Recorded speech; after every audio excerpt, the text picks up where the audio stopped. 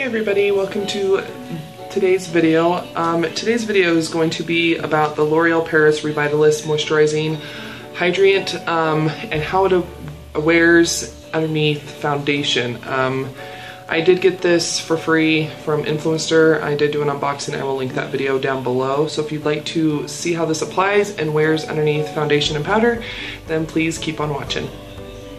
Okay everybody, so we're just going to go ahead and get started. It's actually a really good moisturizer. I really do enjoy it.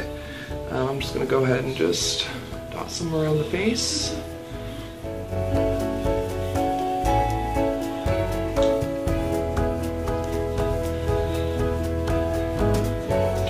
I usually, if I moisturize, like use this kind of moisturizer where it's a little bit richer, I usually don't use a primer because I do have combo skin and it can be a little too much product and then my foundation will slip and stuff, so I'm just gonna go ahead and get that applied. Okay, I wait about 10 minutes after moisturizing and then I start applying, so I will be back about 10 minutes and we'll get this finished. Soaked in. So I'm going to be using the CoverGirl Advanced Radiance foundation in 115 Natural Ivory. I really do enjoy this foundation. It's supposed to help with age defying and an SPF of 10. The L'Oreal Revitalift Moisturizer does not have an SPF in it, so you know, it's definitely worth using a foundation that does have a SPF in it. So I'm just gonna go ahead and put a full squirt, pump, whatever, of this foundation on my flat top foundation brush from Wet n Wild. I'm just going to do this.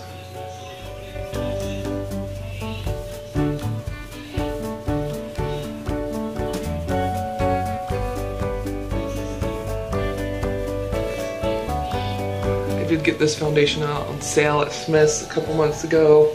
It's a really great foundation. It's medium to high coverage. I think it was on sale for like $3. So, got a really pretty finish and everything, but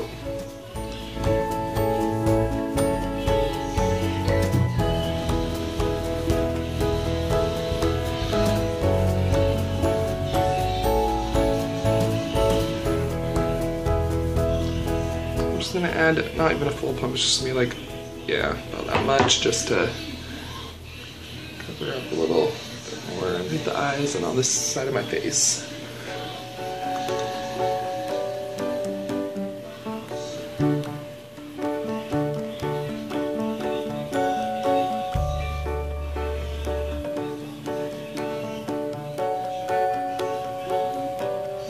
So, you know, I always do set my face, so I'm going to wait for this foundation to dry down, and then I'm going to go ahead and powder my face like usual, and then I'll be doing a check-in in a few hours to show you how it's wearing.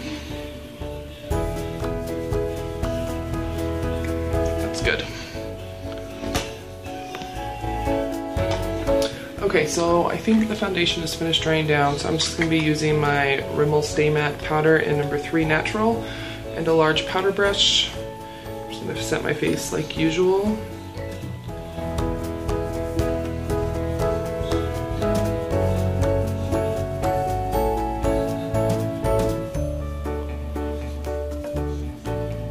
You guys doing anything fun for 4th of July? I'm filming this on Saturday the 1st, so 4th of July here in the States is on Tuesday, so I have the day off, so I'm just going to be relaxing, I think. Tatankame! Every time, guys, I'm so sorry. So this is a 2-bedroom apartment, so I'm going to be converting the 2nd bedroom into a cat-free zone for filming, because every time she starts. Okay, so here is it finished. You know, it went on really smoothly. Like I said, I really do enjoy this foundation a lot. I think it's really, really pretty. I love the moisturizer, so I'm gonna be checking back probably in about 4 hours and just showing you what it's looking like. But yeah, I've used the foundation before. Powder's my holy grail, so just want to show you if the moisturizer affects it at all. So see you guys in a... Hey everybody, welcome back. It's been about 3 or 4 hours and it is hot. It is so hot. Up here in northern Utah, and it is about 96 degrees. It is dry heat, thank goodness. It is up in the desert, but yeah. I'll be honest, I have been doing some house cleaning, I've been doing some cooking, I haven't been outside, except for checking the mail. So I'm not gonna pretend that I've been out exercising or like doing something super strenuous, but it is hot. It's warm outside, but my foundation hasn't melted down. It's still looking really good around my nose and underneath my eyes. I didn't use any concealer. It's not slipping off the zit, but I do think it's looking pretty good for it being on as long as it has been.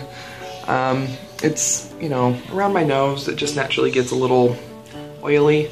I do have combo skin, especially in my T-zone, so I do get a little bit oilier, you know, nose and forehead. But yeah, I think this Loreal Revitalift Moisturizer is great underneath foundation. I definitely don't think, you know, you're supposed to use this morning and night, and I don't think you should use as much as you do in the evening as you do underneath your makeup. I definitely do think you would have some issues if you did a lot as like your morning facial moisturizer. But the amount that I did today when I started my makeup prep, I definitely do think that is the way to go. But yeah, I think it looks really, really nice. It doesn't feel tight. You know, sometimes if I add a lot of powder, I haven't repowdered by the way, but you know, I do put on a lot of powder to set my face. Sometimes it can leave you feeling tight, like especially right here for me and stuff, but it doesn't feel tight at all.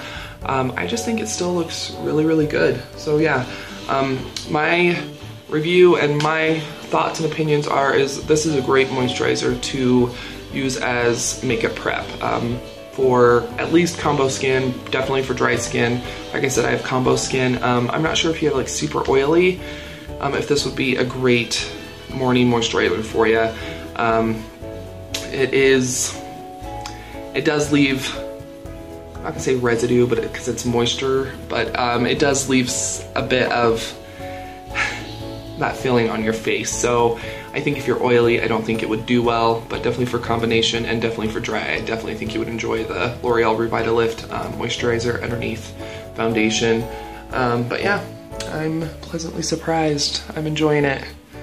But yeah, you guys, I hope you enjoyed this little demo tutorial review on the Revitalift moisturizer from L'Oreal Paris. But yeah, I will definitely be using that you know, every morning, because I'll be honest, I've been using it at nighttime to kind of help it stretch a little bit further, but I'll definitely start using a small amount in the morning to do my prep. But you guys, thank you so much for watching. I hope you enjoyed it. If you did, then please go ahead and give it a thumbs up and subscribe to my channel. You can also follow me on my Instagram at kmadmakeup, and my Twitter and Facebook is at budgetglambabe. And you guys, thank you so much for watching. I will see you guys next time, and have a wonderful day.